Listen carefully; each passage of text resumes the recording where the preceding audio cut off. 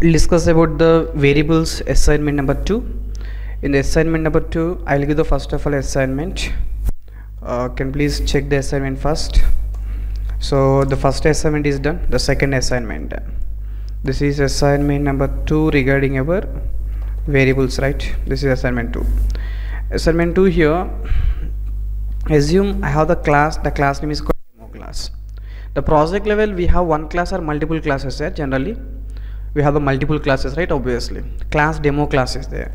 Assume demo class contains two variables, int a equal 100, int b equal 200.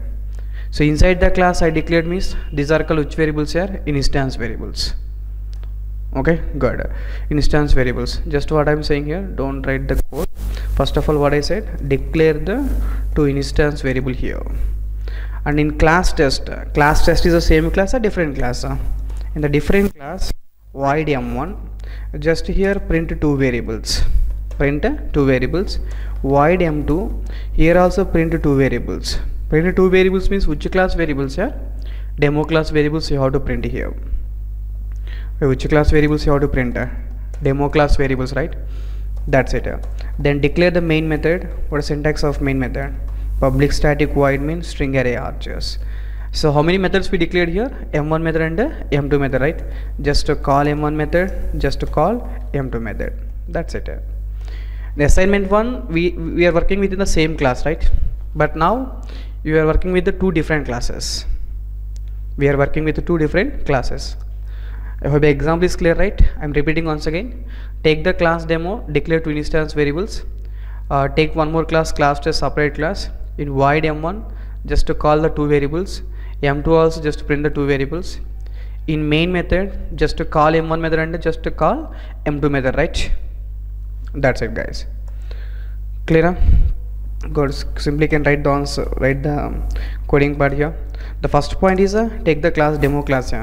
Very simple points. Class demo class. Take the two instance variables. Int 100, int a equal 100, b equal to 100. Next step is take the class name test. Inside the test class, declare void m1 method. Inside the m1 method, I want print the two variables. These two are the instance variables, okay, but within the same class variable, different class variable. If it is the same class means instance variable, instance method directly can access. But obviously project level you have the different classes, right? So project level obviously you have the different classes. That is the reason whenever we are accessing other class variable, other instance variable, always you have to access by using object actually. Then create the object of which class here? Demo class. Demo d equal to new demo. The system dot out dot println of access by using object. By using object means d dot a. The system dot out dot println of simply can call d dot b value. That's it, guys. And I want m2 method, right? In m2 method here also I want print the data. I want access which variables? A and b. A and b instance variable, m2 is also instance, but a and b is the same class variable or different class variable. Different class variable means we have to create the object here, obviously. Object of demo class, right? Tell me here, the demo class already present here. We can use the same demo class object or we have to create the new object here. Tell me, demo class object is already there in the above method. We can use the same class object or you have to create the new object here. Mandatory you have to create the new object. The reason is, once you create the object inside the method, that object scope is only within the method. So demo d equal to, simply can write the new demo of, here also just you have to print the data. The system dot out dot println of d dot a. Next you have to check the system dot out dot println of, simply can write the d dot b. That's it, guys. Then as usual you can declare main method. What syntax of main method? Public static void main. String array args, open brace, closure brace. Next one is I would like to call m1 method, right? M1 method is instance of static method. Instance method. How to call instance method? By using object. M1 is which class method here? Test class method, right? Access the test class method by using test class object. Okay, so test t equal new test. We have to call the t dot m1. Printing means SOP statement. Calling means directly t dot m2. That's it. So you can check the previous assignment, assignment 1. In the assignment 1 we have the same class means instance to instance direct access. But this is the assignment 2, instance to instance variable in the one class, instance method in another class. Then we have to create the object, right? That's all guys. This is example number 2, right?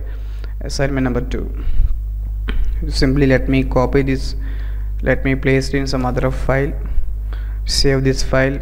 The application name is called test.java file. Simply can run the file, open the command prompt. Where is your file here? Initially control is there in local disk C, move to the local disk E. Then how to compile? Java C. The application name is called test.java. Code is compiled fine, code is executed fine. Then what is the output we'll get here? 100 to 100, 100 to 100. How many times here? 2 times, right? That's all guys. Clear? That's all. That's all the assignment. To see, while doing the assignment, don't check complete example. Okay, first to take this assignment, try to complete the example. After completion of the example, try to check whether your written example is correct or not. Okay, so thank you guys, thanks for watching. Okay, see, today every day I'm uploading some videos. To get the more updates, can please subscribe to our channel. Thank you guys, bye.